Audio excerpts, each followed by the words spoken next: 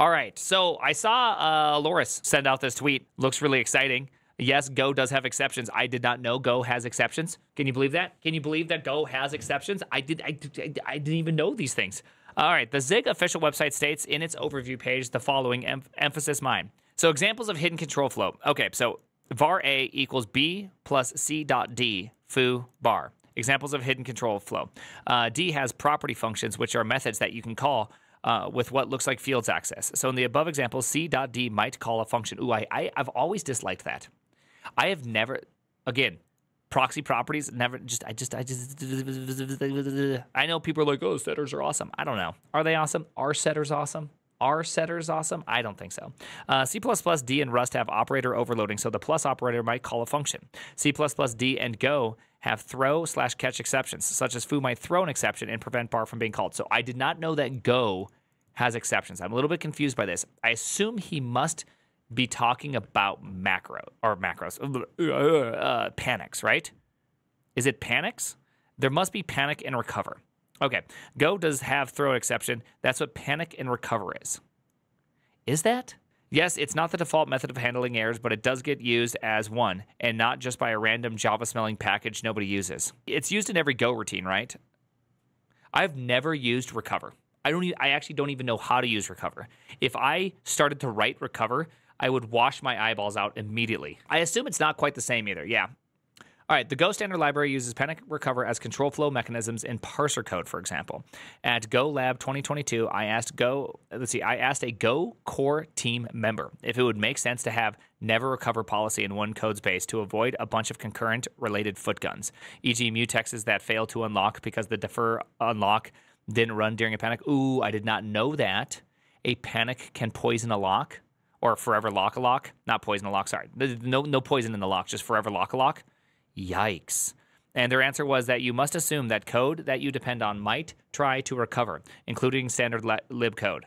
Link to the question. But I recommend watching the whole talk if you're a Go developer. Ooh. Why would you ever want to panic other than crash the program?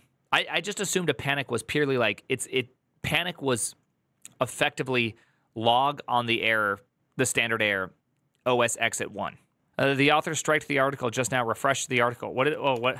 Oh, strike the article. Oh, nice. Okay, hold on. Oh, dude, live updating of an article as we read. Yeah. Panic should be I can't continue. Panic shouldn't just be I can't continue at some reduced scope. It should be I can't continue at like the global scope. I'm very confused why anyone would use it any differently, but maybe older code that before panic would really had, because sometimes like as the language gets started, like ideas float around about how you should do things, and then as the language slowly gets like more and more adopted, canonical patterns come out, and then you realize, well, wait a second, wait a moment, this isn't good. Therefore, it goes through and makes sure it does it the correct way. So I could see that panic might exist in older code in which that was considered like probably the right way. Isn't panic approach considered not idiomatic approach in Go? Yes. But I think at one point it was considered fine, but now it's not considered fine. Anyways, okay, so the mutexes, so defers do defers actually get executed? Panics are used in web servers like Echo, really. Does Stacka wanting to finish all the defers? Very interesting. Oh, it does to finish the defers. Okay, well, that's good. Hey, panics finish the defers, that's good. That's good to know. Note that this is a problem that might affect you even if you never call recover yourself, as any code that you depend on might do so on your behalf, e.g. the above callback defined by you. Ooh, yeah, like in an Echo server. Okay, so in an Echo server, if you hit it with a panic, an Echo server with a panic would cause this problem, correct? An Echo server with a panic would cause a 500, I assume. That must be what's going on. Is that what these Echo servers actually do, or whatever these servers are? Is that they go, hey, let's avoid you in fact crashing your server? Again, very strange to me. All that stuff is very, very strange. I don't get it. Panic inside of a defer, dude, that's crazy. It's crazy. We keep getting new issues opened on Zig, the official Zig website repository from people that tried to correct us. So I'll start linking this post whenever I close them. But a more high-level point, the fact that Go users don't realize that their language does have exceptions, in my opinion, a shortcoming of Go marketing and learning industry. I mean, that's fair, but we also, Go largely tries to tell you not to use them, but you are right. If a Go core team member says it makes sense to have that you can't have a never recover policy. That's interesting. It's just a weird world. This is a weird world to be in. Like I'm very curious why you can't have this set. Like recovery is impossible. If a panic happens, all defers get executed, everything gets unwound, and then your program closes. Like to me, that seems like a pretty reasonable behavioral ask. Let's see. I believe the Zig philosophy starts from the "it's better to crash than to get the wrong results" kind of thing, and I fully actually agree with that. In my head at least, a panic represents that the state of an invariant in the program has been tripped, and therefore the program itself can no longer continue to run. At least that's how I treat panics. And so I'd be very surprised. I guess I'm very surprised that it'd be treated any other way, because it seems like if something that can be recovered from, the proper handling would be an error, right? Like we already have a channel for that. Oh, you want to recover at a certain level? Here's an error channel. I keep looking at this question, trying to think of the best way to answer it. It's easiest to just point to the idiomatic uses for panic recover as opposed to the try catch, something that looks like an incorrectly stated bash error piping, standard error piping problem. And I assume this is and/or exceptions in the languages or in other languages, or the concepts behind those idioms, which can be basically summed up as exceptions should only occur in truly exceptional circumstances. But as to what the actual difference is between them, I'll try to summarize the best I can. One of the main differences compared to try-catch blocks is the way control flow in a typical try-catch scenario. The code after the catch block will run unless it propagates the error. This is not so with the panic recover. A panic aborts the current function and begins to unwind the stack, running deferred functions, the only place recover does anything as it encounters them. I'd take that even further. Panic recover is almost nothing like try catch in the sense that try and catch are, or at least act like, control structures. Panic and recover are not. This really stems out of the fact that recover is built around the defer mechanism, which, as far as I can tell, is a fairly unique concept in Go. This is obviously a little old, 2016. They didn't know about Zig, did they? There are certainly more, which I'll add if I can actuate my thoughts a bit better. This is literally the same as try and catch. I think what he's saying is this. It's not the same in try and catch for this reason. Let's pretend that we had some code. It doesn't matter what the code is. Then we have a panic behind some sort of if statement, right? And then we had more code. When you hit that panic, you're gone, right? I don't know. Again, I don't know how. I've never even tried to use recover. I assume what is being said is that try catch, that you can put this anywhere, and the code that's right here and the code that's right here, the code down here can continue to execute. I think that's what he's saying, is that all this code this way cannot execute. This code has no ability to execute. Whereas try catch is in like a little block scope. I guess I'd have to look at recover here. I've never looked at recover. How do you recover in Golang? Defer func recover. Oh, interesting. What the hell's recover? Where's the panic? Where did the panic happen? If the function G takes an int and panics if it's greater than 3. Oh, okay. So function G, where's G? If it's greater, we hit it with the panic, right? And so recover F. Okay, so there you go. Okay, so that's what's happening. So this gets called, recover is built in. So recover is just a function somewhere along the way. So this, I guess you could argue that this isn't like try catch in how it does it, but it spiritually is like try catch. Why it's not like try catch is that it's more like catch. Like in try catch, you have a try and a catch, right? You actually have it in this order, and then maybe a finally if you're crazy, right? It doesn't even work in JavaScript. There used to be actually some pretty big bugs, at least in the JavaScript core, on how finalies are. That's it. Whereas this thing's only catch, right? You can specify somewhere a recover. And so it's not that you can define where the scope of this is. You can only I assume you can only define it at a specific scope that's through defers. I'd have to play around with this more. I don't really understand. It's like it's just a catch, and that feels bizarre. Oh my gosh. Hey Lex, what's the simplest program you would recommend to write to get good feel for Go or Rust? I think those are two different ones. For Rust, I would recommend I think something with strings and iterators is really fun. So any of the Advent of Code ones are really great to have a good time with. CLI applications, writing cat, right? Those are really great. Rust is really, really fantastic at parsers. So playing out with parsers and not even suggesting solving AOC with Lex on stream. I mean, Lex, if you'd like to solve advent of code problems with me using Rust on stream, invite open, of course, naturally. Go, on the other hand, I think Go, what makes Go more fun is, sure, you can do all those things in Go.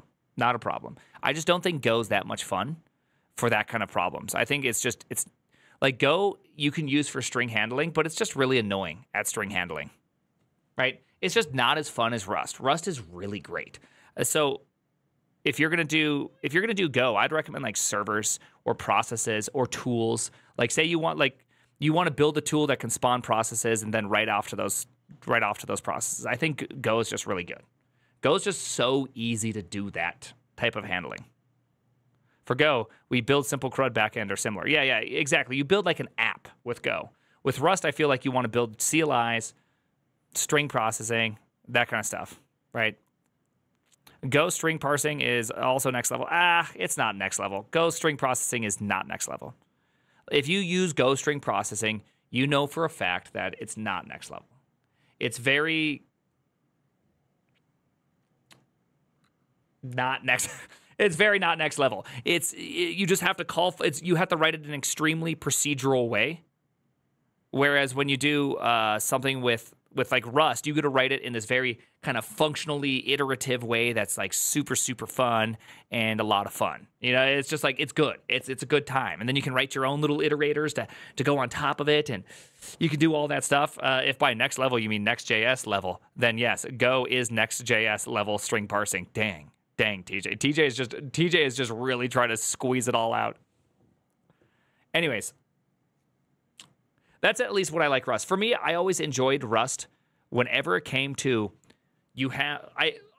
for me, Rust programs are always the best when you have something like an X input into a box and it produces some sort of, X prime. Like this style program, so CLIs are a great example of this, are just so much fun to run. They're just so good because you just do a series of transforms on this, bada bing, bada boom, right? Yeah, Prime mentioned. That, by the way, that's X prime, for those that are wondering.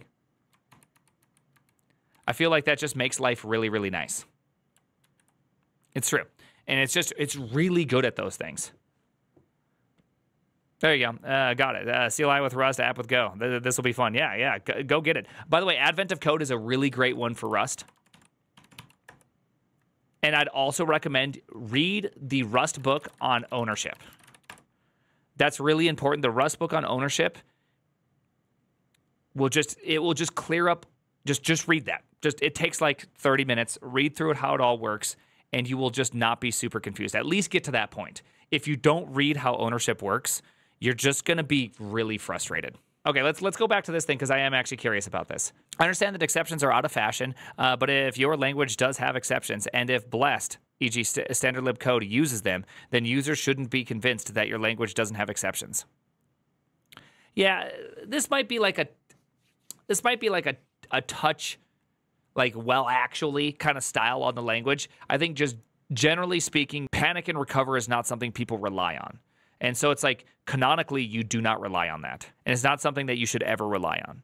Everywhere that there's a panic, it should be thought of that way.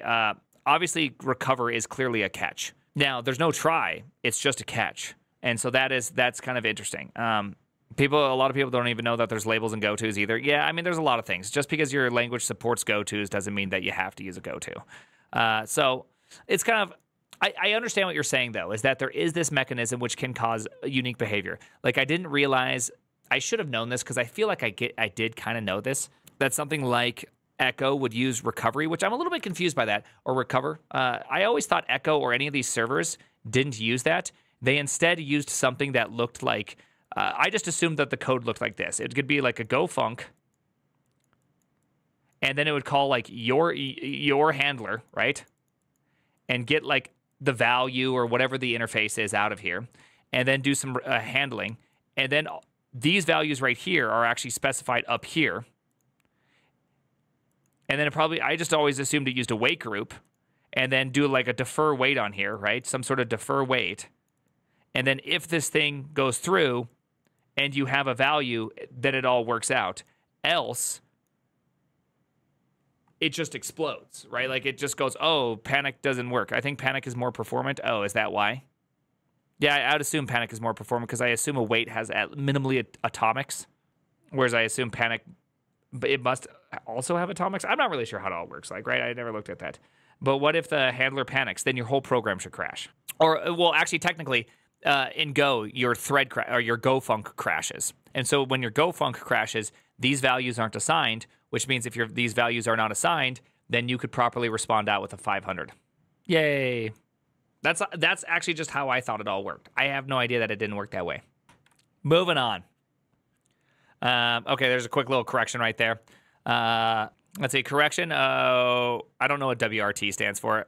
I'm too afraid to ask what it means. The strikeout part. I misremembered this talk section slightly. Deferrers do run during a panic, but other stuff could be left in a corrupted state. Yes, this is what I worry about. Is that.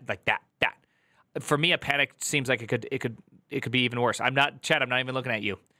The speaker does mention the possibility of mutex corruption in the Q&A section and how Rust does better, but they don't go into further detail. Rock on. The name. Don't use panics unless if you mean to crash your program. Okay, this is why I have fully, completely leaned into it, and I just OS exit one. I just make it happen. You know what the best part is that like my little program that I made, I even made flushables. So like you can register with the program things that you really want to be flushed. So in my simulation, I can take down the server, and the server can be guaranteed died at the end. And so it's like no matter what, this thing's going down. At the end of everything, we shut this bad boy down. It's the end. That's it, right? It just makes me happy personally. Okay, that's just me. So we just OS exit that SOB and call it a day. There we go. A gen.